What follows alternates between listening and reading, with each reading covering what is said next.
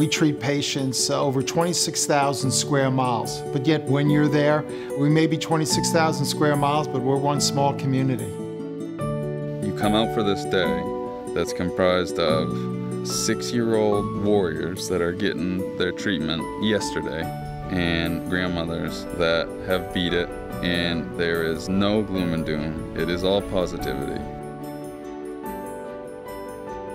It's going to touch everybody's life eventually. And I think when you can be a part of something helping most everybody around you, it's a wonderful thing.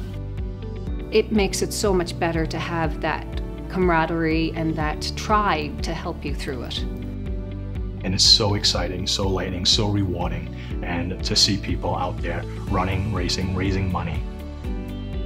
When you've dealt with it, you often feel like you don't have control.